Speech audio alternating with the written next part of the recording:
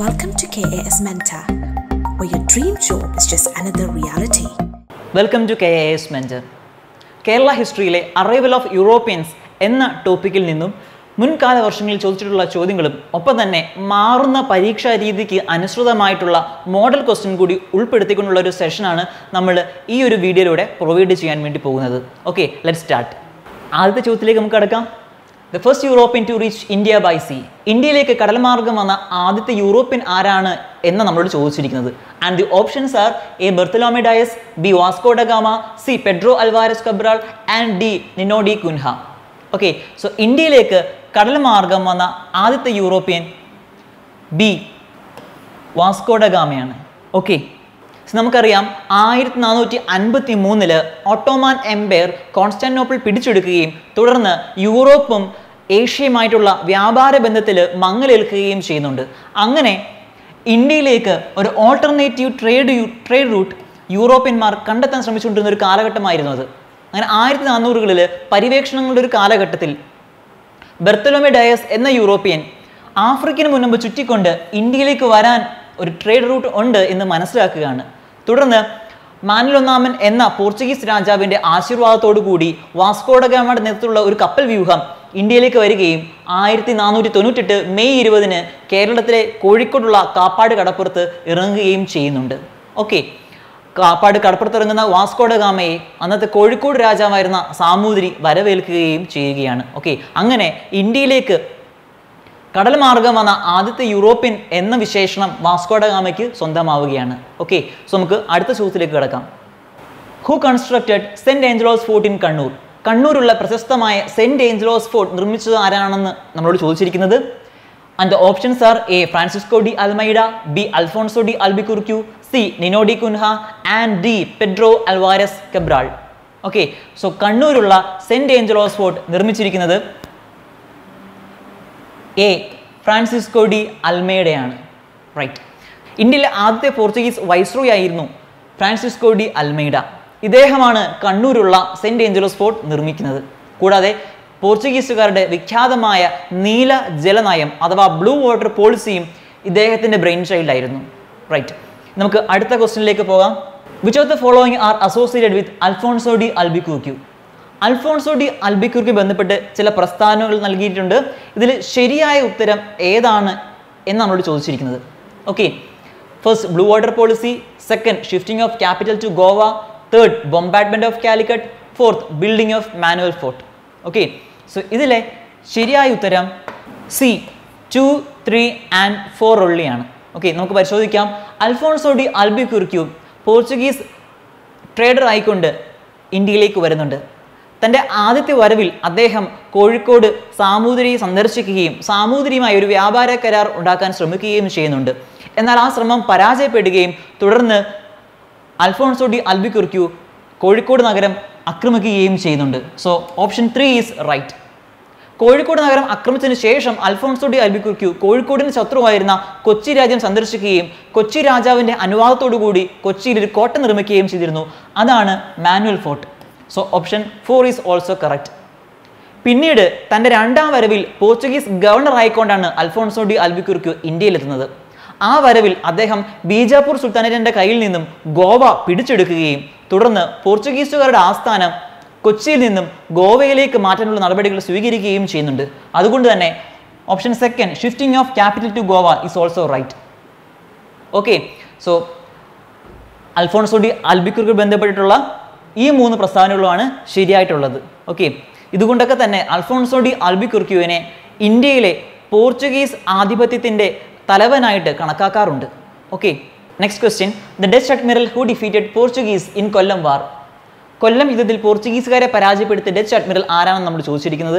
And the options are A admiral van ഗോയിൻസ്, B Henrique van read, C Alphonso D അൽബിക്കുർക്യു and D Nino D Cunha.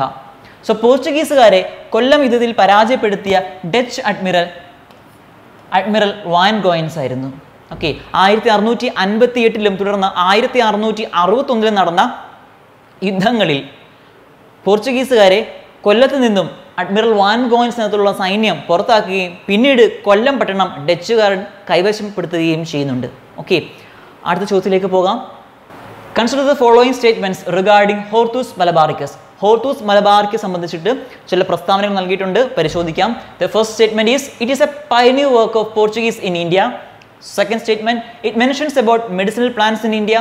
Third, Henrik van Riet and Itti Achyutan Vaidhyar were associated with it. And choose the correct statements. So തന്നിരിക്കുന്ന പ്രസ്താവനകളിൽ ശരിയായ പ്രസ്താവന ഏതാണ് എന്ന് നമ്മളോട് ചോദിച്ചിരിക്കുന്നത്. Okay, so എന്തായിരുന്നു Hortus Malabaricus? ഡച്ചുകാരുടെ ഇന്ത്യയിലെ പ്രധാനപ്പെട്ട സംഭാവനകളിൽ ഒന്നാണ് ഹോർത്തൂസ് മലബാറിക്കസ്. ഹോർത്തൂസ് മലബാറിക്കസ് എന്ന വാക്കിൻ്റെ അർത്ഥം തന്നെ മലബാറിലെ ഗാർഡൻ അഥവാ മലബാറിലെ ആരാമം എന്നാണ്. മലബാറിലെ മെഡിസിനൽ പ്ലാന്റ്സിനെ കുറിച്ച് പ്രതിപാദിക്കുന്ന കൃതിയാണ് ഹോർത്തൂസ് മലബാറിക്കസ് എന്നുള്ളത്.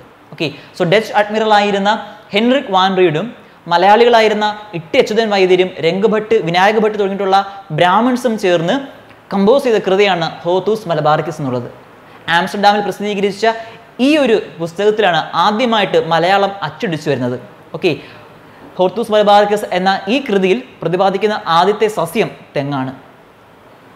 So the right statements are C 2 and 3 only.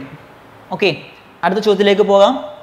The Dutch palace in Mattancherry was originally constructed by. മട്ടാഞ്ചേരിയിലുള്ള Dutch കൊട്ടാരം ഒറിജിനലി കൺസ്ട്രക്ട് ചെയ്തത് ആരാണ് എന്ന് നമ്മളോട് ചോദിച്ചിരിക്കുന്ന options are A Portuguese, B Dutch, C British and D French. Okay, so മട്ടാഞ്ചേരിയിലുള്ള Dutch കൊട്ടാരം ആദ്യമായി നിർമ്മിക്കുന്നത് പോർച്ചുഗീസുകാരാണ്. പോർച്ചുഗീസുകാർ കൊച്ചി ആസ്ഥാനമായി ഭരിക്കുകയും കൊച്ചി രാജാവിന് വേണ്ടി മട്ടാഞ്ചേരിയിൽ ഒരു കൊട്ടാരം നിർമ്മിച്ചു കൊടുക്കുകയും ചെയ്യുന്നുണ്ട്. എന്നാൽ പിന്നീട് ഡച്ചുകാർ പോർച്ചുഗീസുകാരെ പരാജയപ്പെടുത്തിയതിന് ശേഷം കൊച്ചി പിടിച്ചെടുക്കുകയും കൊച്ചിയിലെ പോർച്ചുഗീസുകാർ നിർമ്മിച്ചിരുന്ന മട്ടാഞ്ചേരിയിലുള്ള കൊട്ടാരം റിനോവേറ്റ് ചെയ്യുകയും ചെയ്യുന്നുണ്ട്. തുടർന്ന് മട്ടാഞ്ചേരിയിലെ ഈ കൊട്ടാരം അറിയപ്പെടുന്നത് ഡച്ച് കൊട്ടാരം എന്നാണ്.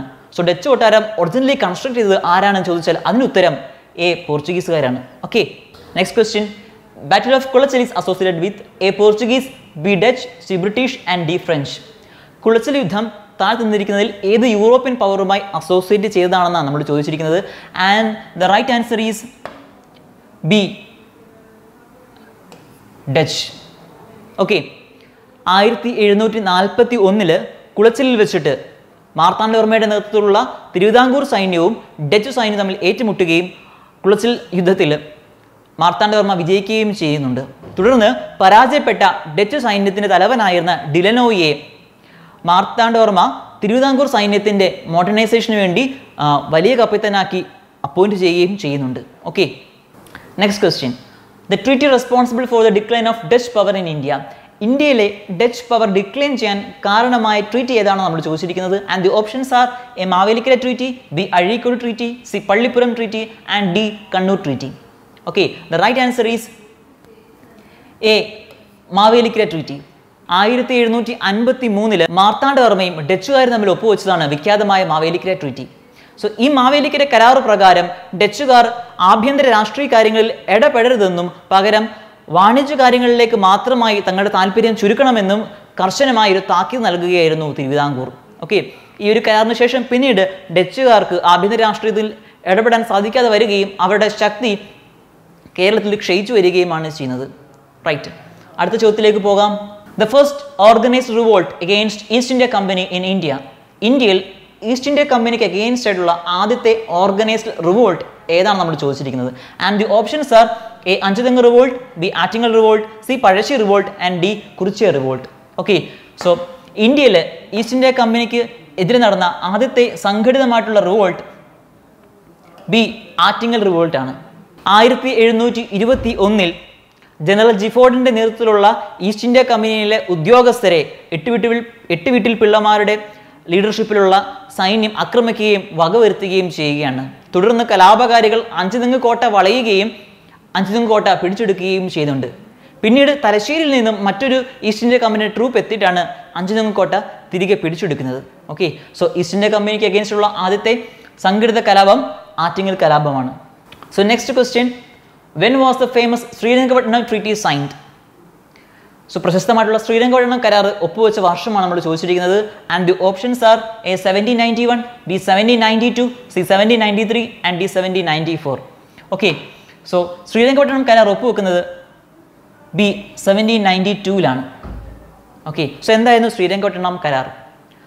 ബ്രിട്ടീഷുകാരും മൈസൂരും തമ്മിൽ 4 പ്രധാനപ്പെട്ട യുദ്ധങ്ങൾ ഇന്ത്യയിൽ നടന്നിട്ടുണ്ട്. അതിൽ മൂന്നാമത്തെ യുദ്ധം തേർഡ് ആംഗ്ലോ മൈസൂർ വാർ ബ്രിട്ടീഷുകാരും ടിപ്പു സുൽത്താൻ നേതൃത്വത്തിലുള്ള മൈസൂർ സൈന്യവും തമ്മിലായിരുന്നു. ആ യുദ്ധത്തിൽ ടിപ്പു സുൽത്താൻ പരാജയപ്പെടുകയാണ് ചെയ്യുന്നത്. തുടർന്ന് ഈസ്റ്റ് ഇന്ത്യ കമ്പനിയും മൈസൂരും തമ്മിൽ ഒപ്പുവെച്ച ട്രീറ്റിയാണ് ട്രീറ്റി ഓഫ് ശ്രീരംഗപട്ടണം എന്ന് അറിയപ്പെടുന്നത്. Next question. Consider the following statements about British rule in India. ഇന്ത്യയിലെ ബ്രിട്ടീഷ് റൂളുമായി ബന്ധപ്പെട്ട് ചില സ്റ്റേറ്റ്മെന്റ്സ് തന്നിട്ടുണ്ട്. അതിൽ കറക്റ്റ് സ്റ്റേറ്റ്മെന്റ് ഏതാണ് നമ്മൾ ചോദിച്ചിരിക്കുന്നത്. And the statements are: first, they were the second European power to reach India. East India company was formed in 1600. And third, Cochin was their first headquarters. Okay, so the right answer is B, too early. Okay, so they were the second European power to reach India. അല്ല, first വന്നത് പോർച്ചുഗീസുകാരാണ്. പോർച്ചുഗീസുകാരെ തുടർന്ന് പിന്നീട് ഡച്ചുകാർ, പിന്നീട് വരുന്ന ശക്തിയാണ് ബ്രിട്ടീഷുകാർ. Okay, east India company was formed in 1600. Yes, 1600-കളിലാണ് east India company രൂപീകൃതമാകുന്നത്. Cochin was their first headquarters. അല്ല, കൊച്ചി പോർച്ചുഗീസുകാരുടെ ആദ്യത്തെ ആസ്ഥാനമായിരുന്നു. അടുത്ത ചോദ്യത്തിലേക്ക് പോകാം.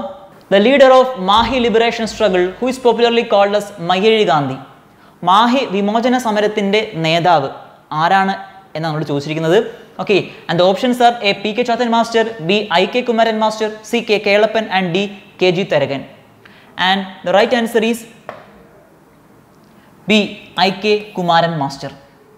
1947 ഓഗസ്റ്റ് 15 ബ്രിട്ടീഷുകാർ ഇന്ത്യ വിട്ടു പോവുകയും എന്നാൽ മറ്റ് യൂറോപ്യൻ പവേഴ്സ് അന്നും ഇന്ത്യൻ സബ് കോണ്ടിനെന്റിൽ ആസ്ഥാനം ഉറപ്പിക്കുകയും ചെയ്തിരുന്നു. തുടർന്ന് 1948 ഫ്രഞ്ച് മാഹിയിൽ ഫ്രഞ്ചുകാർക്കെതിരെ, ഫ്രഞ്ച് എസ്റ്റാബ്ലിഷ്മെന്റിന് എതിരെ ഐ കെ കുമാരൻ മാസ്റ്റർ നേതൃത്വത്തിൽ ഒരു ജനകീയ സമരം നടക്കുന്നുണ്ട്. ഈ സമരത്തെ തുടർന്ന് പിന്നീട് 1954 ആകുമ്പോഴേക്കും ഫ്രഞ്ചുകാർ ഇന്ത്യ വിട്ട് പോവുകയാണ് ചെയ്യുന്നത്. Okay, I K Kumaran മാസ്റ്ററെ Mayyazhi Gandhi എന്നും വിശേഷിപ്പിക്കുന്നുണ്ട്. അറൈവൽ ഓഫ് യൂറോപ്യൻസ് എന്ന ടോപ്പിക്കിൽ നിന്നും മുൻകാല വർഷങ്ങളിൽ ചോദിച്ചിട്ടുള്ള ചോദ്യങ്ങളും ഒപ്പം തന്നെ പുതിയ പരീക്ഷാ രീതി അനുസരിച്ചിട്ടുള്ള ചോദ്യങ്ങളും ഉൾപ്പെടുത്തിയിട്ടുള്ള സെഷൻ ആയിരുന്നു ഇപ്പോൾ കഴിഞ്ഞത്. Thank you for watching this session.